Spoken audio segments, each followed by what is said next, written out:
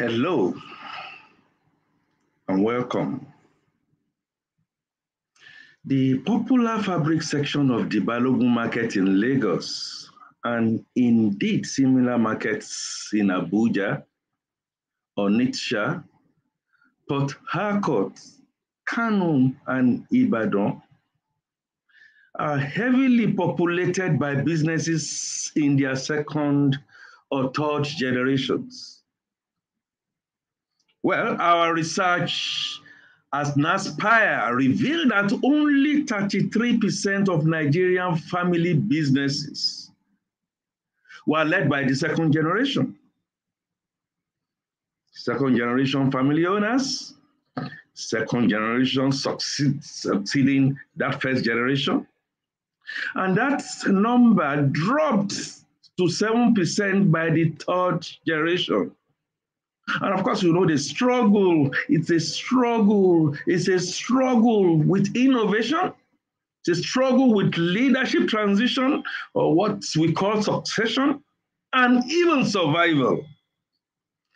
Well, joining me in our interview segment today to bring insight into the role of corporate governance in generational family, you may want to call it, businesses in Nigeria, is Isaac Orolugbagbe, Esquire, BSc, FCA, MBA, and established guru in this field of study. Oh, he's going to be unveiled much more to us very shortly. And also, in this episode, we're going to be looking at a few of our social diary. A great big bang thing is coming towards the end of this month of November 2021. Watch out for it. And please watch out for information we are going to be passing across your screen for adverts.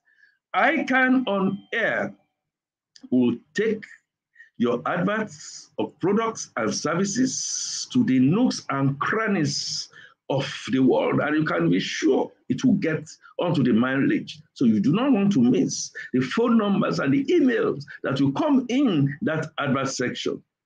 This and more will be our full package on ICAN on Air for today. You want to stay on? I want to stay connected. We shall soon be back.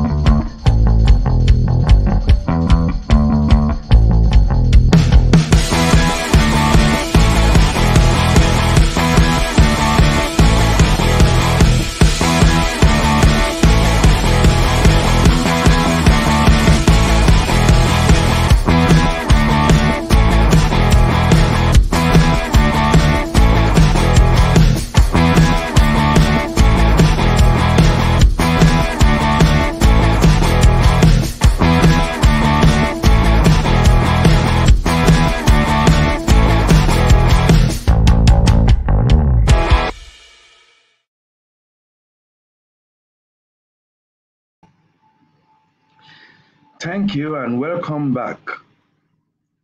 Now unveiling my guests, Mr. Isaac Orolugbagbe, a guru in his field of corporate governance practices from the high, from the medium to the low, and who has plied his trade and his expertise not just in Nigeria but outside Nigeria, highly sought out after. Mr. Isaac Orolugbagbe, you are welcome to ICAN on Air. Thank you. Thank you very much, my brother. You know, I ask these questions about our folks. I'm happy that you are an FCA, you're a member of our ICAN. That despite the hues and the hula baloo about Nigerians being, in the perception of so many, second rate in our type of offerings. And someone like you has been out there. I know you are Strathmore in Kenya. You are being sought out here and there, yet you're still in Nigeria. What is this feeling like for you, Mr. Orolugbagbe? Well, Mr. Fatunke, if I can call you Chief, I want to thank you first and foremost for inviting me to join you on ICAN on Air. And I also want to use this opportunity to thank the council and the executives of ICAN for this concept. It's a very refreshing development. This is a very simple way to push continuous professional development without pressure. No exam, from the convenience of your room, you're learning about new things and contemporary issues. And I'm sure this channel will also benefit our prospective for our students who are going to be dealing with multiple case studies, and the perceptions that are shared on this type of platform will become a very powerful tools for those who want to deal with case studies, problems of companies, policies that interact with everyday activities of executives. And this type of platform, it's wonderful, it's refreshing, and I want to congratulate everybody that has put it together, and I thank you seriously for inviting me to share my own perspective. Thank you very much, sir. Now, as for Nigerian image and angles, people see us. Now, it depends on the caliber of Nigerians that we export. This is what ultimately determines our image outside the country. We should export professionals. And when we export professionals, my experience has been that people outside Nigeria really want to meet Nigerian managers. And we are well sought out expatriates in terms of knowledge, capability, and competence. And we've done well. A lot of our Nigerian representatives, if you come to South Africa, for example, where schooled, about a third of the doctors within the medical industries are all Nigerians. It is not possible for the healthcare system in South Africa to function without Nigerians. Now, if you also come around the West Africa, I've done a lot of sessions and experience sharing up to Sierra Leone, and we are not ridiculed. We are looked up as expatriates. Not just expatriates, special expatriates. For you to survive in an environment like Nigeria, not only must you be a good manager, you also constitute a government on your own. Infrastructure like power, you have to contend with it. Water, security. Nigerian staff look up to their chief executive as their own bankers, their own hospitals. So, and you have to cope with all these dynamics and deliver results for your shareholders. So we are not commonplace managers. If you survive in this environment, then you can almost there is absolute no doubt that we can't be common accountants. There are accountants, just like there are eggs and there are eggs.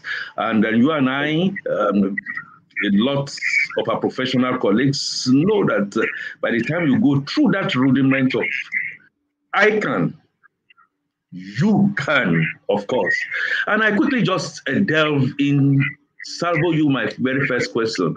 In my intro, I talked about the fact that, governance, perhaps weaknesses, innovation, so many things are really wrong in generational businesses.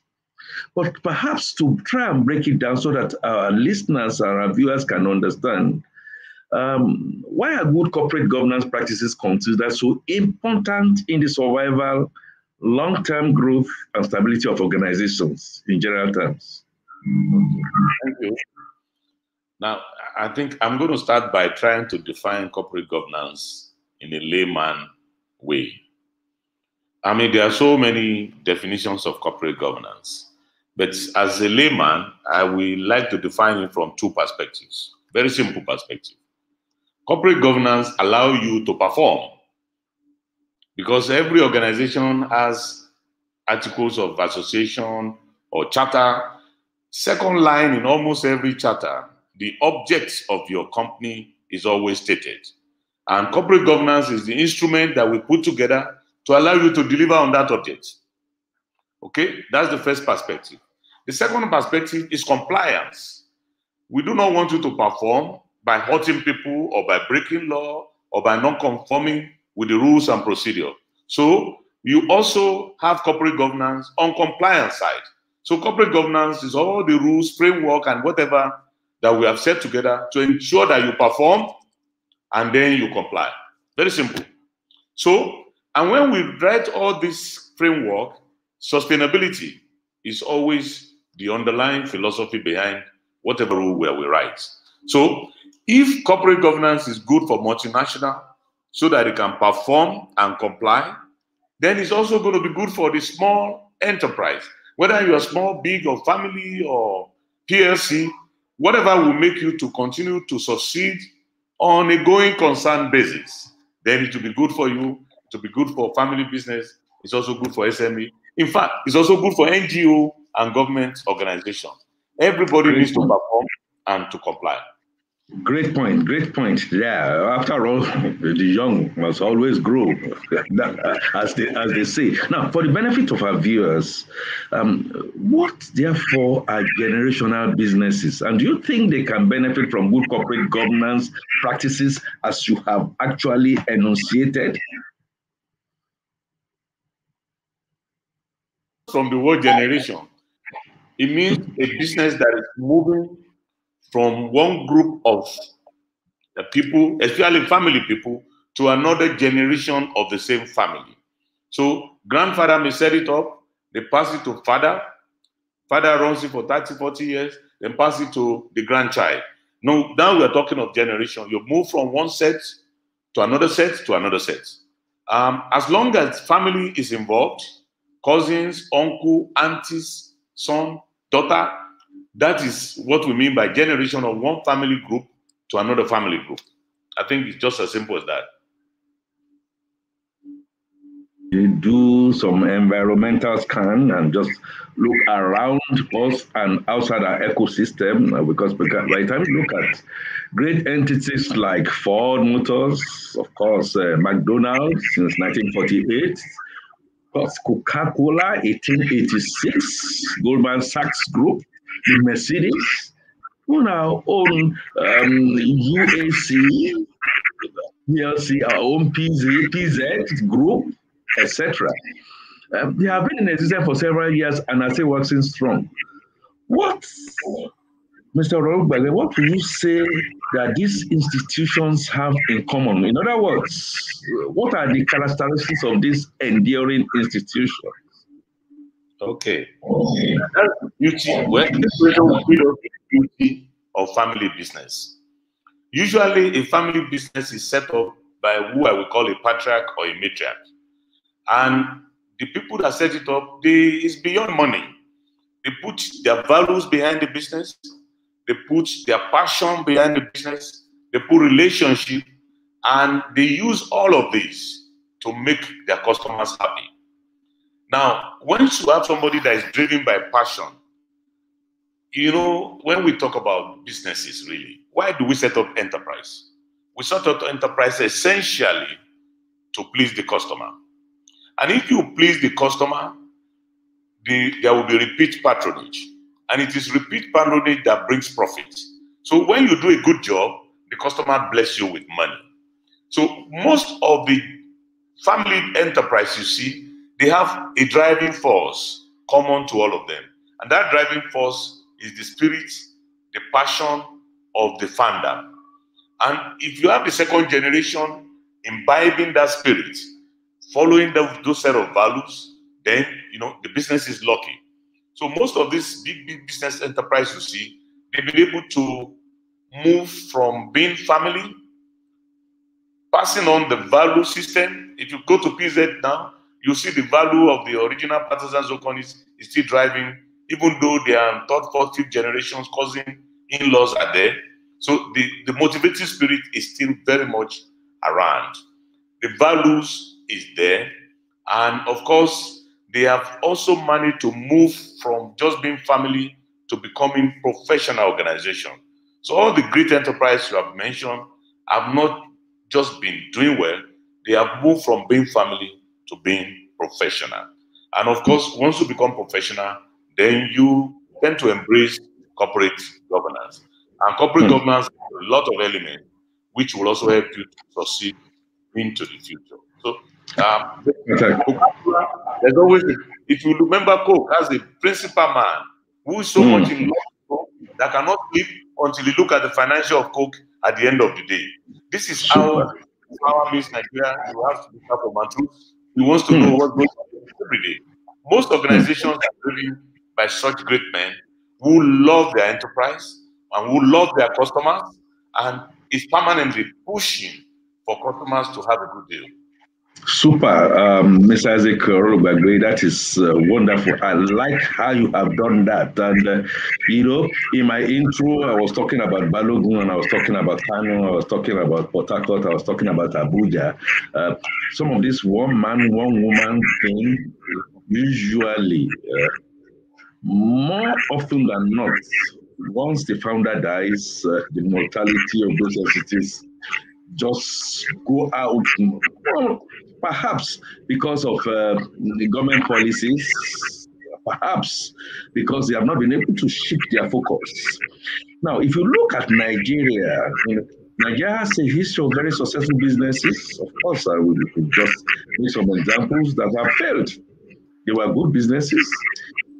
They were top and grand de la grande of business entities at their time. For example, Adeola Odutola Holdings, Adebowale Electrical Stores, Oceanic International Bank PLC, Lead Merchant Bank Limited.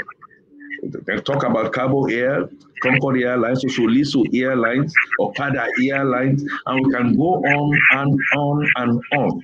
Some of these formerly great entities failed after the passage of their founders.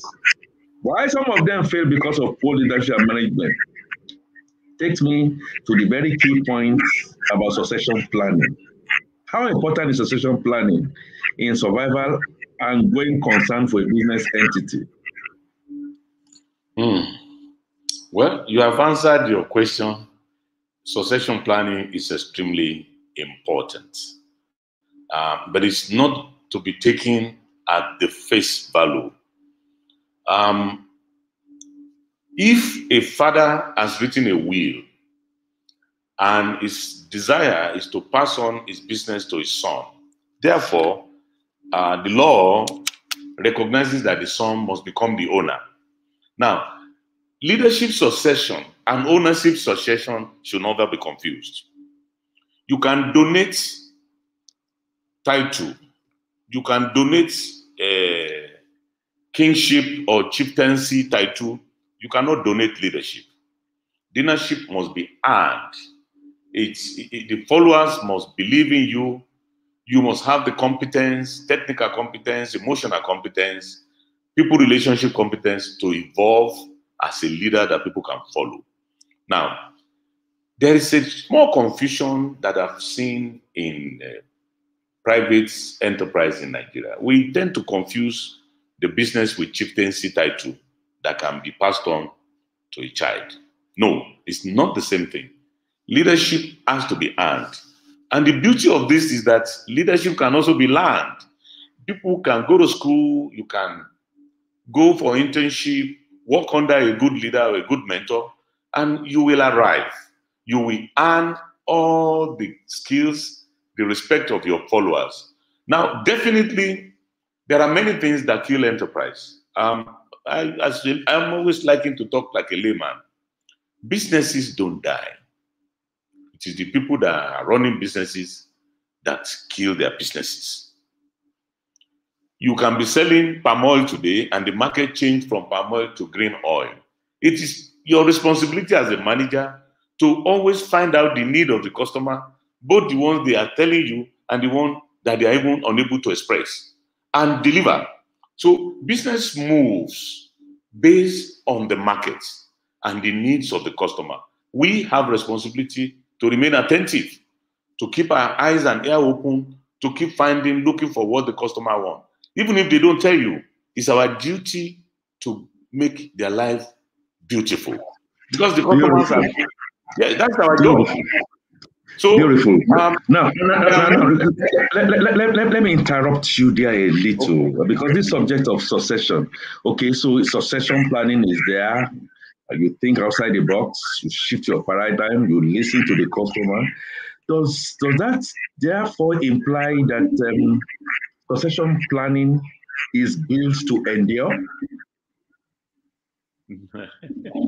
No, it's not. Succession planning is a serious business. It is not something you can just say in 1 minute. No. To become a leader, passion is very critical. Passion is critical. You need energy. And of course, you need wisdom and technical competence. While you can donate the ownership, you cannot donate passion. The child must be interested in the business. He must be committed to the values of the matriarch or the patriarch. And he must be willing to go all the way and make all the sacrifices. So if you have found out that your child has the interest, that is the passion, is interested, then we need to design a training program or, well, whatever it is. There must be a learning process. Either we're sending them to your friend in another company to hone their skills. Most importantly, if you look at all the big generational business among the conservative Americans or the British or my friends who are Jewish, they allow the children to start from the base. There is dignity in labor.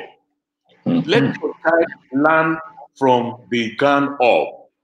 Work on the shop floor. When you work on the shop floor, you can respect the laborers because you yourself, you are a laborer. We can arrange for their promotion to be fast, but let everybody go through all the key sections. Grandfather who built the enterprise did not arrive as a big man in 1 day. So why do you want your son to become a big man suddenly? So everybody needs to learn the ropes. And once they learn the ropes, why not? So it's a serious business. All the elements must be well defined. What are the key attributes that a good successor must have? You must define it, and then you write it down. So any son that wants to take over from the father, we must be able to tick all the 5 or 6 components that are key to become the leader.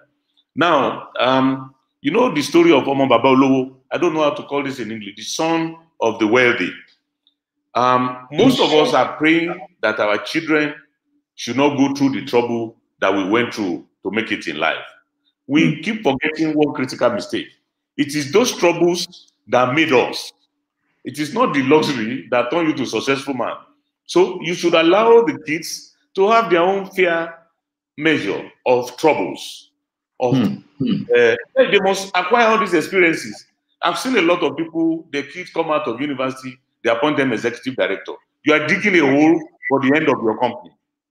The staff will be praising them, they say, oh, correct, sir. Pyramid can never be wrong. No, let your kids go, and who is fooling them, who is on their side, who is not on their side. But when they don't know anything, how do they read human beings? How do they read customers? There are many things that they have to learn. You went through it, allow your child. They don't have to spend 30 years to go through their own. But if it's 5 years or 10 years, please, everybody is entitled to their own mistake. Your son or your daughter has a right to make her own mistake. Super point. It just reminds me of the metamorphosis, that brings on the butterfly. You can't really help.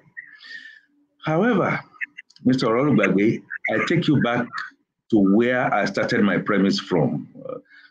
It's so difficult to really believe that the likes of Adeola Odutola, for instance, just giving us an example, or Ola Shuri with Lead Merchant Bank didn't have that energy, and they were the typical kind of people that would have spoiled the child. And so it looks to me that post-succession crisis is part of life and business. I'd like to ask you, if this happens, against your best of intention and post-succession crisis arises, looking at, to me, the law and so many things that happen thereafter, how best can that be managed? Well, this is just like any other problem, my brother. When problem comes, you need to calm down. Just slow down. First, diagnose what are the real issues. Okay? When you know the issues, some of the issues may involve emotions, which require a lot of emotional intelligence. But most importantly, I think when crises come like this, a wise external party has a very good way of dousing tension. If maybe the crisis is caused by two brothers or two siblings arguing or fighting over who will take over, you need a wise third party to come in who have nothing to gain to calm the nerves. And most of the time when people have crisis, if you can be patient and dig into the root of the crisis, you are likely going to find out we have a common platform. It's because we don't understand each other that we go into a lot of argument.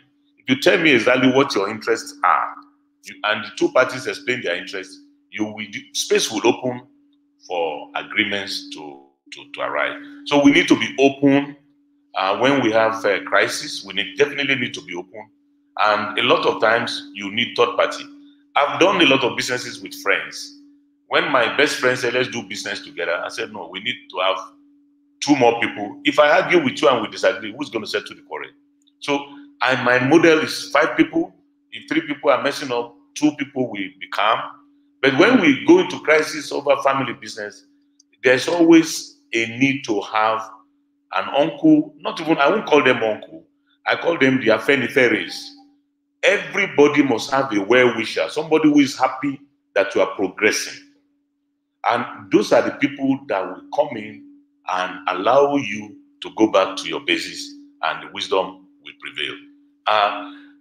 When you appoint yourself a chairman or an independent director, such people, one of the greatest characteristics of a chairman or an independent director is that they have accomplished in their own calling, and they bring those perspectives to help you.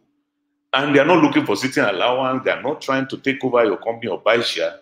When you have issues, they will bring wisdom into. And when we say somebody is experienced, he has been through his own share of problem. Most likely, he has been through that same situation before, and they can pull from their wealth of experiences and help you out of your own issue. Thank you. Great point. Discipline, the time that we are taught coming through our ICAN exams and being articled and getting the training and doing bottoms up is what I am hearing you say. And even owner managers bringing in succession planning is a must, I guess. I want to now ask you this. For these owner managers, would it be your advice that they should strive to be listed on the stock exchange? 1. to have increased access to capital, of course, naturally, and to enjoy dilution of risks, and have better access to professional management, guarantee survival, growth, and longevity. I'm asking this because a conversation has been going on, listing requirements. It takes a bit of an arm and a tool for you to be able to get listed. I don't even understand all these other things. Why don't I just manage what I have? Will you advise owner managers to go on the stock exchange for those points that I raised? Well, I think your points are straightforward and clear. Those are textbook cases, and we can't debate that. Those are valid, very valid points. But let's bring the street sense to it now. Why are you an entrepreneur? Why did you set up a business? Did you set up business so that you can work there till you die? Or you set up business so that you can be financially independent? And we as accountants, when we are discussing financial management, there's an underlying assumption behind all our theories. That is to maximize the creation of wealth, to create wealth for the owner. That's the reason why we're in business. How are you going to expropriate or appropriate that wealth if you don't build a company where you can get out of, sell some percentage, and put money in your pockets? Now, the only way to become free of work is to prepare the bride. Prepare your company as a company that you can sell at a great value. And when you sell at such a huge value, then you never need to work again in your life. You can really retire and enjoy what we call financial freedom. This is the main reason why all of us are going into business. It was later that all this emotional issue coming. It is creation of value that drives enterprise. Now, to get that value or to assess that value, you must prepare your company as a company that people can invest in, or people can buy, or people can give loan. That's the only time you can become rich. Otherwise, you'll be a very successful employee till you die. Whether you set it up as your own or you are working for somebody, employee is employee. If you cannot leave the company, go away and still be okay, you remain an employee. So the question you have asked is about how do we move the company from your own ownership to public ownership, or to an ownership where 2 or 3 or 4 people can buy into. Now, do you have to wait until that time when you are sick and you need money for surgery? That's when you want to sell your company? No, you are not planning well. You must get ready for the end game. Nobody can live forever. Nobody can remain strong and able to drive their company. No, you don't have such time. You must structure your portfolio from earned income to unearned income, whoever you are. So the only time you can enjoy the benefits of your sweat is to design the structure so that you can leave the company and continue to prosper. One of the best ways to leave your company and prosper is to prepare your company for the marketplace. If you prepare for marketplace, you are preparing for private equity, you are preparing for your friend to buy share, you are preparing for even bank to give you loan. That preparation is a great preparation. I've taken my own company, that I work for, to stock exchange. When we went to the market, that company we thought is 1 naira, it was valued for 4 naira. Within 30 days, the value went to 15 naira. You need to see how people are smiling, how we now suddenly realize that all our sweat was not in vain. How do you know your company is worth anything? Until you are ready for a market to appraise you. You are just an employee, good laborer. And we need to move from being a laborer to become real entrepreneur, people who want to retire free of worry. Thank you. Fantastic point. I quickly just ask you this. Mutari Yakubu is asking, we still have this trend where blood relations, father and sons, having as both chairman and MD of companies in Nigeria. Now, is that a true reflection of a proper separation of rules as envisaged by the corporate governance code? And is that an indictment on the enforcement of corporate governance code in Nigeria by the Financial Reporting Council? Well, very interesting question. If the company is listed on Nigerian Stock Exchange, then it is an infringement. But if it is a private company, there is nothing like that. It is not an infringement. There are a lot of companies where father and son are in those roles and they are doing fantastically well. If you cross the border and you go to the United States, you will see many companies. And where my brother worked, Mobile, Nigeria, even though the law in Nigeria said the chairman cannot be MD, Mobile wrote letter to stock exchange, and they were able to prove with a lot of empirical results that their model is successful. So in the US, they like decision to be, they want to hold the chairman accountable, and they want decision making to be quick. And they have thousands of companies that are run that way that are doing well. There is no straight rule that is cast in any stone around governance. What is important is to follow the principles of corporate governance. How you achieve those goals is what we call the ways and means. The end result is to build value and to satisfy customer and to build company that can survive all of us. MD and chairman combined together, those are ways. We can never turn the means to an end as an end in itself. So in Britain, they have their own way. In America, they have their own way. In Germany, they have their own. And everybody is able to prove that my way is working for me. So really, if it's a private company and your son is ready and he shares your dream and aspiration and passion, come on. Who is going to take the company to the moon? It is the son, the new generation. So but the companies are not always set up for son. If you have a son who is not interested and you transfer right under your nose, it will kill the company. But if you transfer to your son who has been groomed and is ready right in your nose, you will be smiling. You will see your company multiply in multiple fold. And there are a couple of enterprises in Nigeria where the father handed over to their son, and the father was just looking like this, say, wow, so these children know so much. I should have handed over long ago. Leadway assurance is a classic one. And the father transferred to his children right under his nose. He saw Leadway metamorphosize to become the biggest insurance company in Nigeria. But it didn't happen overnight. They were well. Thank you, sir. It went through, the rigor of training, the discipline, but you are asked to go on, you are put, like you said, on the job, and you learn through the ropes. Yes. Now, Mr. Orolugbagbe, the truth is that in real practice, SMEs, owner managers suddenly found a situations where that just did not work for them. Not necessarily because they had not tried. I mean, I know a couple that wanted something like that to happen, and unfortunately, the plane came down, and the son that was being groomed, just went down. Yes. I want to ask you this question, and I want you to listen to it carefully.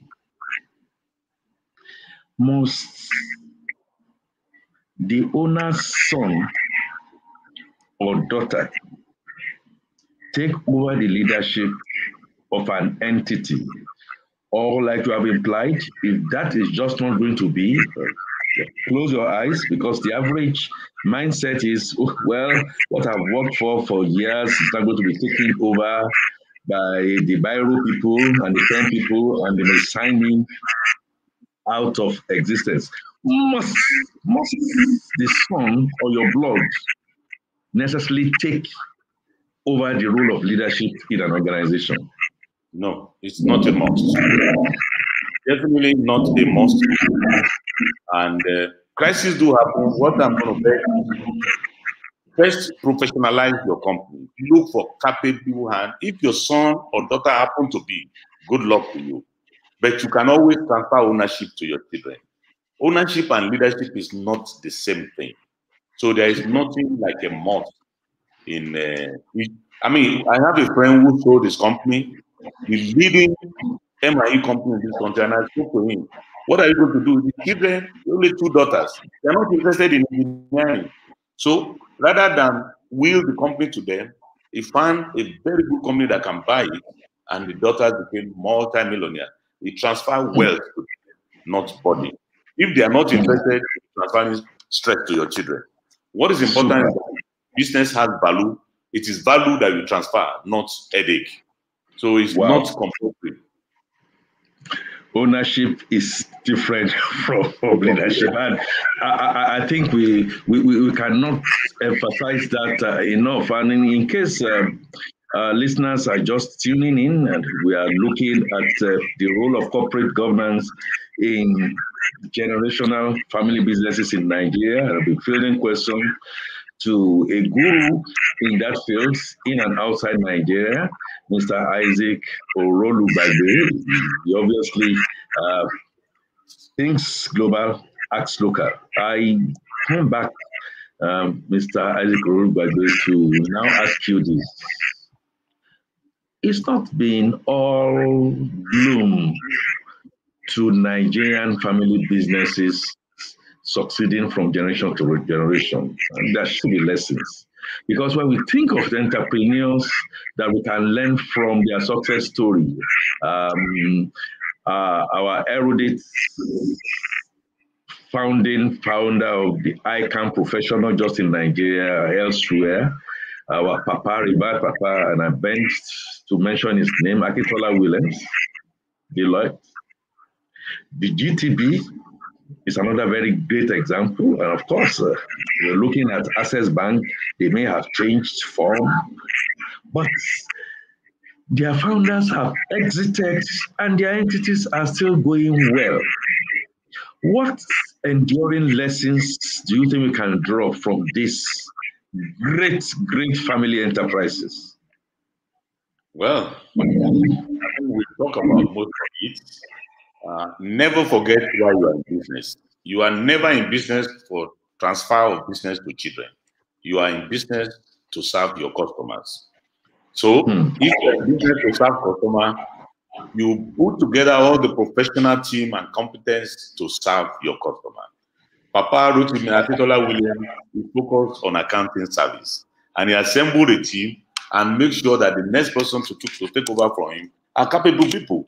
Kola Adiola and his friends, they are family friends. Is Kola Adiola's son the MD of GT today? No. Is the family complaining about the size of their dividend? No. So it is not, once you, for me, the biggest issue is, why are you in business? Don't confuse it with your chieftaincy title. Once you don't serve customer, it doesn't matter whether you put your great-grandchildren. The customer will walk away from you. If you can continue that service, then you are lucky. If service is out of it, it's gone. The company will fail. So it's not, for me, the big lesson that you can see around us is Guarantee Trust was set up to provide customer service.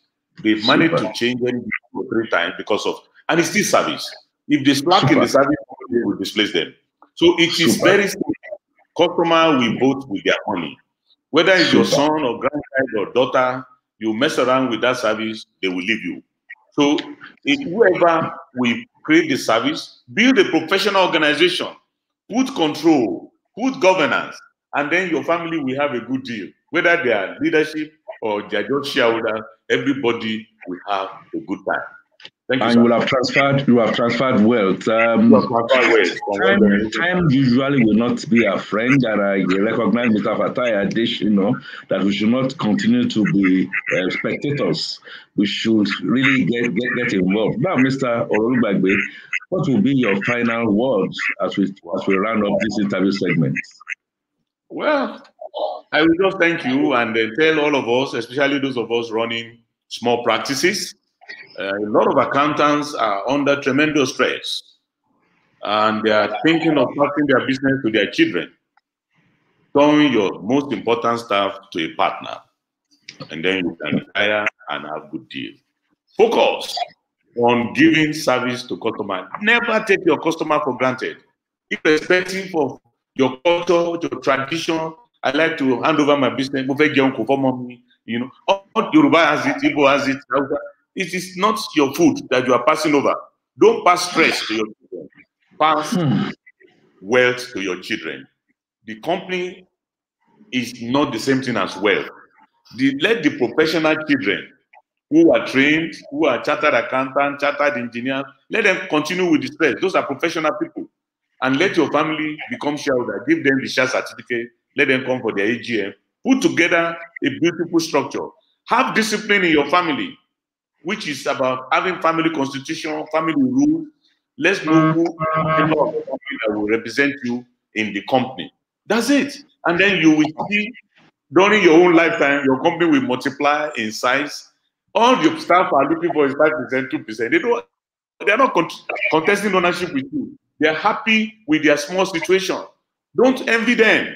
Let them work and continue to grow the enterprise. And I'm looking forward to Nigerian companies having branches like some of our banks have all over Africa. So that we took PZ was made in Nigeria. And they grew to London, bought cushions. It's made in Nigeria. The Leventis family started selling Coca-Cola in Ido. Now it's a conglomerate listed in London Stock Exchange and Cyprus Stock Exchange. These are made in Nigeria, multinational company. We can all copy from a good. Super fantastic point. Nigeria Ferrada say, that's what Italians will call it. Nigerians can do it. Thank you very much, Mr. Orolugbagbe. We are going to be calling more and more on you to come and share your experience. It's been wonderful. And viewers, I thank you for staying on. We have a couple of few other things we are going to share with you in this segment of the program. Please hang on. I will soon be back with you.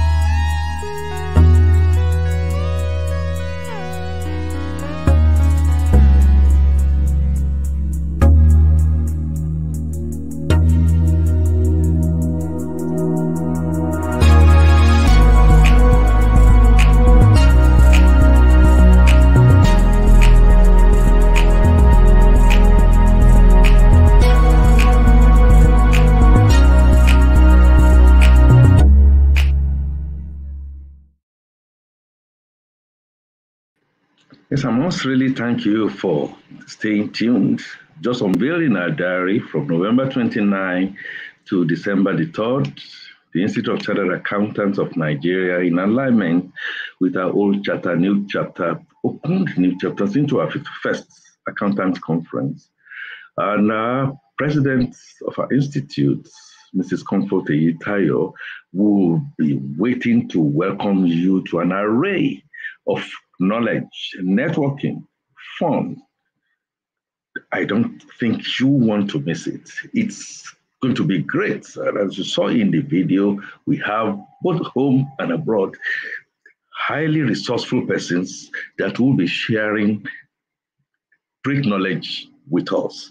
I also must acknowledge participants. Thank you very much for your very nice and very kind comments, which you have given to us on ICAN on Air. ICAN on Air has come to stay. The signature products that the Institute of Chartered Accountants of Nigeria has put on the table, just left for us to see.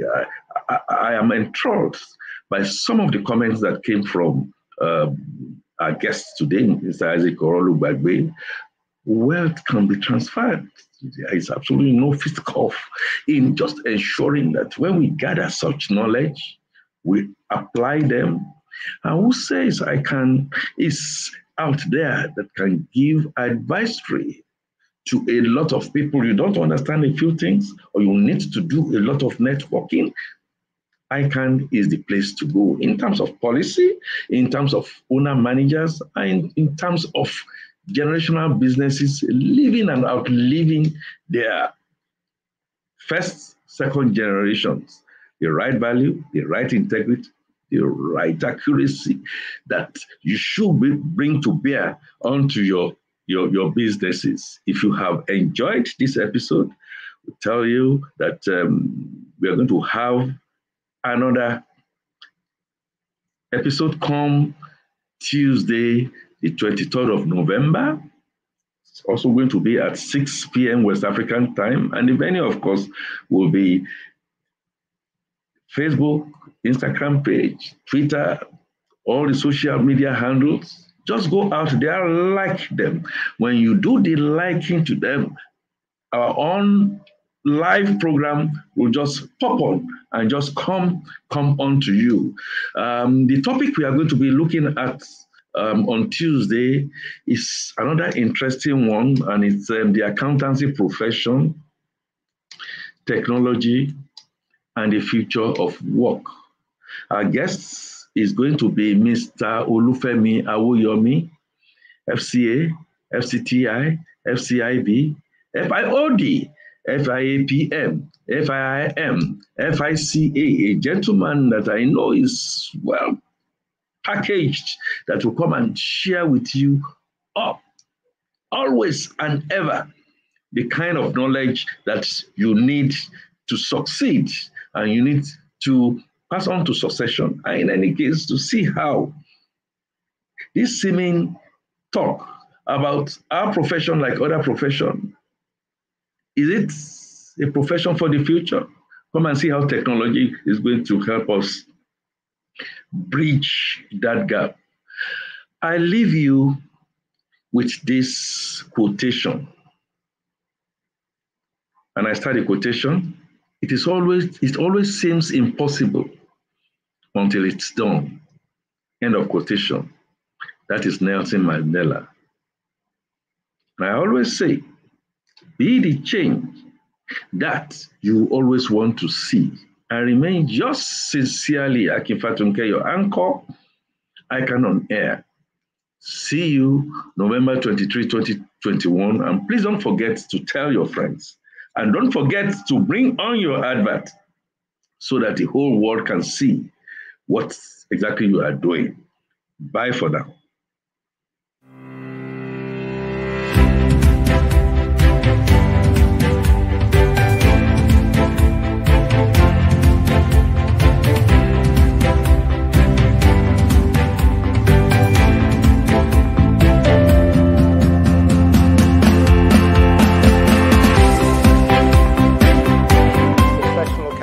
Are necessary to drive economic growth and in support of the public interest.